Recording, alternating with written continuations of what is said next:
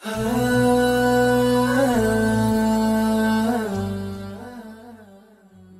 do we begin to recite the Quran professionally? Oftentimes, many people come up to me, for their kids especially, on how they can recite the Quran in front of the audience, in front of people, and to take the Quran seriously in that manner. The advice I give them is to listen to the Quran a lot. And I mean so much that it becomes something which you eat, breathe, sleep, it consumes your life. And the reason I say this is because the more you listen to it, the more your ears get trained, and it's best to learn this through listening, because it builds this memory within ourselves where when we begin to start reciting the Quran, we can trace back and reference all the recitations we've listened. For example, when you listen to the Quran, you should take the time to understand what the verses are being recited, how they're being recited. And the way I recommend this is by listening and opening the Quran to the page which the reciter's reciting, and to spend time to see how each line, each word is recited. Now, the other thing which is important is to understand our own limitations and abilities as a reciter. And the best way we can do this is literally by practicing a recitation. Now, for example, I always recommend, there's many top reciters in the recitation world which you could listen to. For example, Minshawi, Mustafa Ismail, Abdul Basit, Khalil Husari. These reciters are the dons of the recitation world, or the standards which many go by. And the best way you can do this is by listening to one of these recitations and spending time to see and analyzing this. How do we do this? Well, there's many things. For example, when it comes to tajweed, we take the time to understand how they're reciting, how each emphasis that they put on each word, each line. Voice, what's happening with their voice when they're reciting? When do they go up high? When do they go low? And recording all these instances and literally opening up a book and writing down, okay, why are they going up at this moment in the recitation? Another thing is the melody. This is a big thing, of course.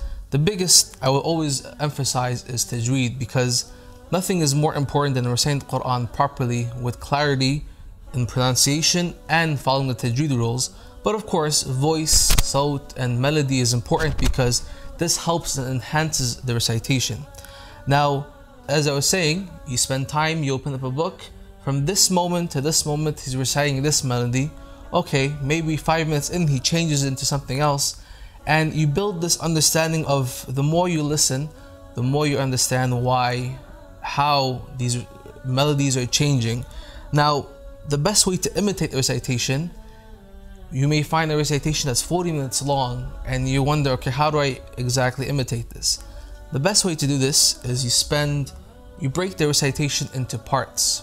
For example, from the first minute up to the 4th minute, to the 8th minute, to the 12th minute, you break this into parts and you literally imitate based off the recitation within that duration.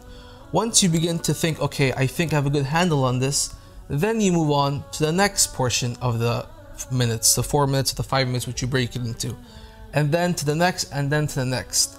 After you feel like you have a good grasp of it, you try to record yourself. After you've listened to the recitation maybe 50 times, 100 times, you then listen to the recitation one full time completely, and then record yourself reciting those same lines from the same passage, and then listen to it.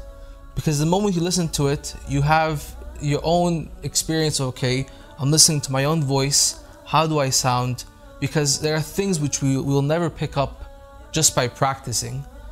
The best way is, once you practice, you record yourself and you give your chance the ability to listen to the recitation and to make notes. Okay, I could have done this better. How closely is this part to the actual reciter? And another way is to actually give it to someone else to listen to, where the truth is some people have stronger ears when it comes, as we call, the musical ear, because you have the ability to pick up on certain melodies or tones which others may not necessarily. So this is another way of improving our recitation.